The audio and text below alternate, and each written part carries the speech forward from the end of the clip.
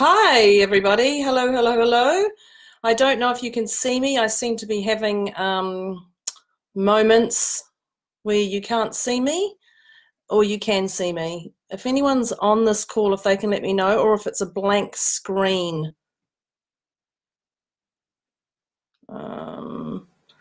Anyone, or am I just going to be talking to myself today? Can you see anything over there? Nothing? Is it a blank screen? Has it gone live? Hi, thanks for joining me. The person who just joined me now, are you able to give me a nod or something to let me know that you can see me, or is it just going to hear me? You can see me? Oh, you can see me. Okay, perfect. Thank you. Right, because all I can see is a black screen, which is probably great because, I'm not going to fuss with my hair. Okay, breathing space. Thank you, Jane, for that. That's much appreciated. So, oh, beautiful. Thank you, thank you, thank you. So today I'm talking about jealousy. And so it's Debz Cooper here, which is obviously the global stressologist. Today I'm talking about jealousy being the builder and destroyer of connections. So when I said to my assistant, I'm talking about jealousy and I'm talking about the builder and destroyer of connections, she was like, the builder? I can see the destroyer, but I can't see the builder. And I was like, yeah, that's a little bit of a spin we have when we only choose to see one side. So this is not purposely for her, but for other people, clearly. But let me just talk about what jealousy actually is. It's an arse.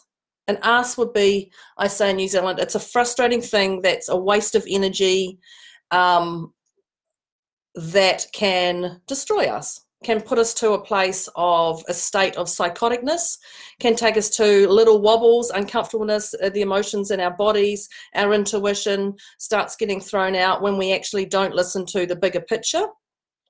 So jealousy really comes from where you perceive somebody has something other than you, something more than you, something more than what you think of what's truly going on. So I started writing notes on this and I started looking at actually how superficial it was of the things that we truly get jealous over. So I started looking at my clients' files and looking at, now remember we did jealousy on this, what was it actually over? And the issues that I came up with were, what's actually really truly going on for you?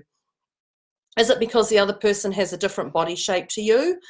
Is it that this other person has, and when I say body shape, they may have more polished skin than you, eyebrows, bigger boobs, smaller boobs, for men, bigger or smaller, any of those things. There's also money that's an issue. People are jealous over money.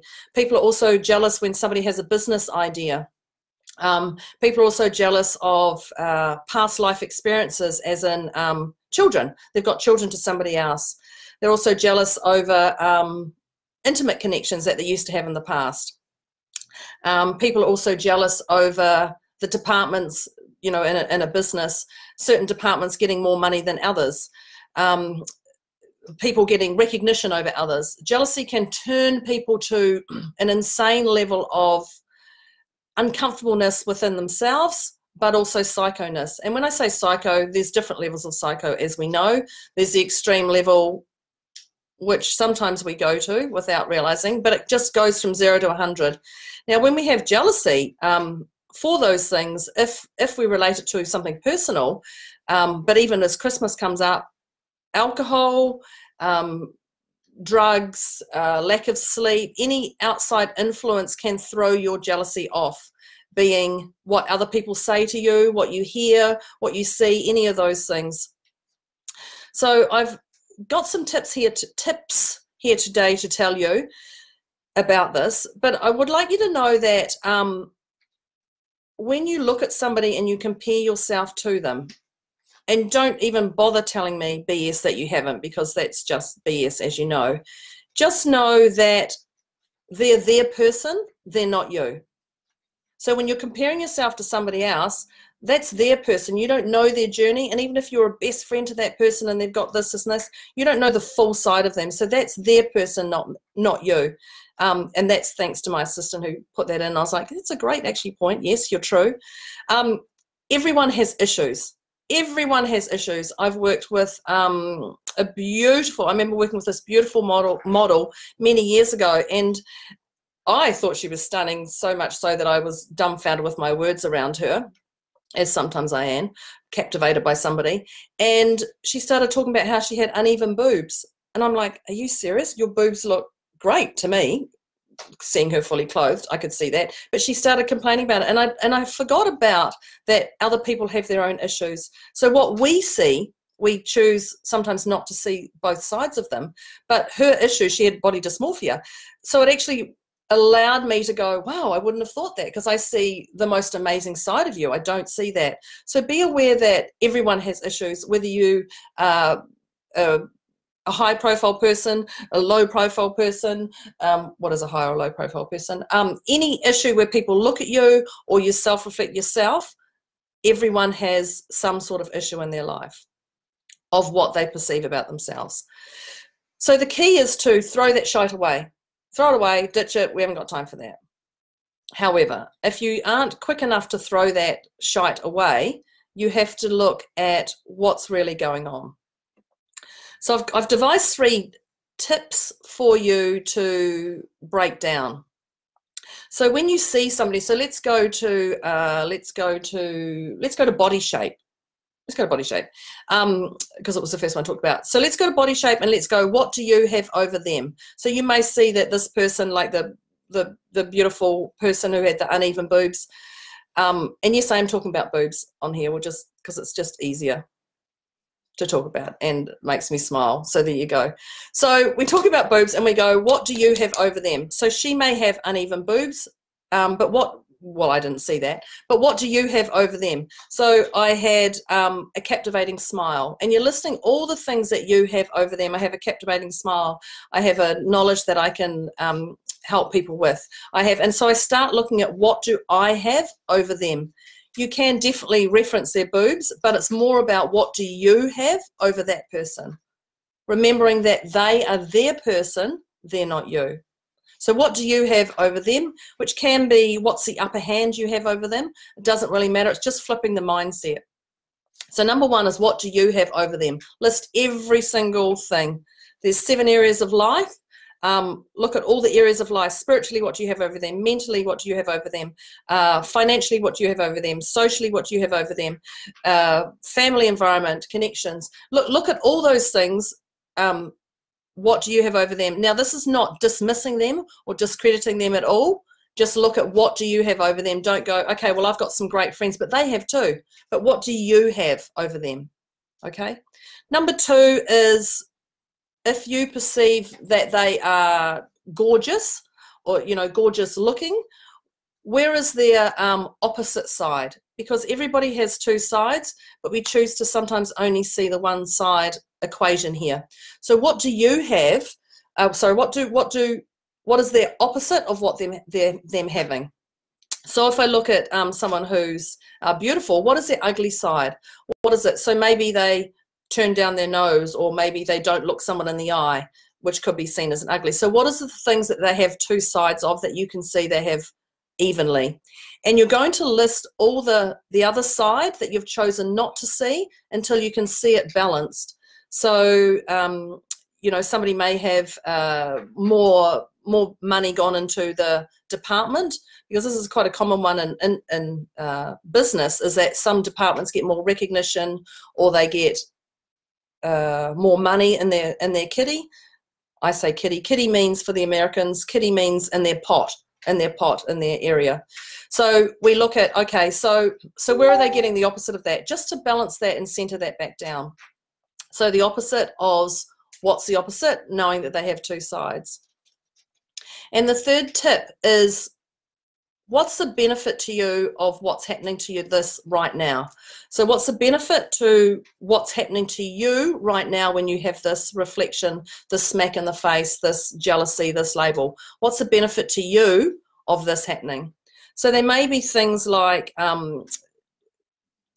so I had a big jealousy issue in my past relationship that just boiled, and I didn't realize it was boiling underneath. And when it blew, it blew. And so one of the things is for me to look at that. I go, what's really happening right now? But what's the benefit to me of this happening? Well, it really allowed me to have a good damn look at myself. It allowed me to propel myself to self-reflect and assess where I am in my life. Do I want to be in this space and in this space and time? Is there things that I can change? Is there things that I love about myself? What's really going on? So what's the benefit to you of this happening? You know, do I have a friend that I can talk to about this? Do I need to change things? Is it really worth me changing this stuff? So what's really going on in business?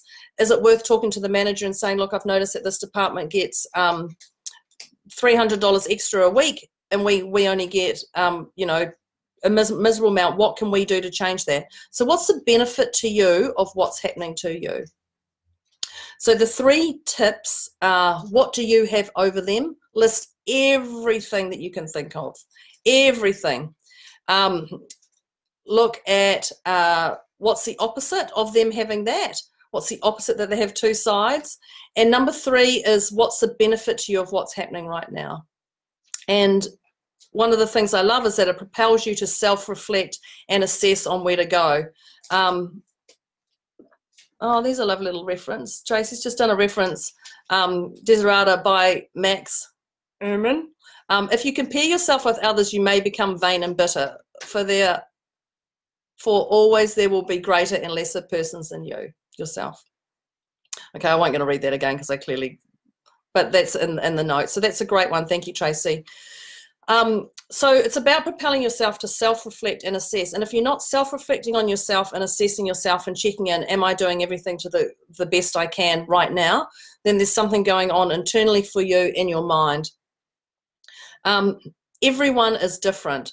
Every person you meet is different and have different ticks to what's going on. So it's really important when you move businesses and you go from one business to another, is don't bring that baggage into the new connections you have. So when I used to work for a government agency, people would go, oh, I'm so jealous that person got the job. I've been here 20 years. Why did they get the job over me? Well, clearly there's different reasons why they got the job over you. If you've been there 20 years and you haven't evolved in where you are, then there's possibly something going on. But you treat that person who comes in as new. So don't bring your baggage into your new connections. That's also for business, clearly for business, but also into your intimate world as well. So just know everybody's different. Everybody has their own tics. Everybody has their own drama going on in their mind. It's allowing you to find out what works for you. So as I go back to the start of this call, I talked about jealousy is I think I called it an arse and a waste of energy. Just know if you sit in that space, you're going to destroy your soul. You're going to destroy who you are inside. It's just going to keep chewing away. When you add on extra devices into your world, it's going to keep building and building and building like the snowball coming down the hill. So it's really important to clear this stuff and let it go. And the stuff, when you really dig down into it, is actually superficial BS. It's a total waste of your energy. But you're human and you are going to get waves of jealousy. That's common. So you have to, it's wise to have a look at what's really going on. So what do you have over them? List as many possible things as you can. What's the opposite is number 2, is what's the opposite? So where do they have the other side to what you're perceiving? And number 3, what's the benefit to you of this happening right now? And to me, it's all about your self-reflect and your assessment of who you are. So I think that's it. Is there any questions, anybody? Just feel free to throw them in. Don't they say professional speakers shouldn't say Well, guess what? So if you have any questions, let me know. If you've got anything coming up you'd like me to address, drop me a message.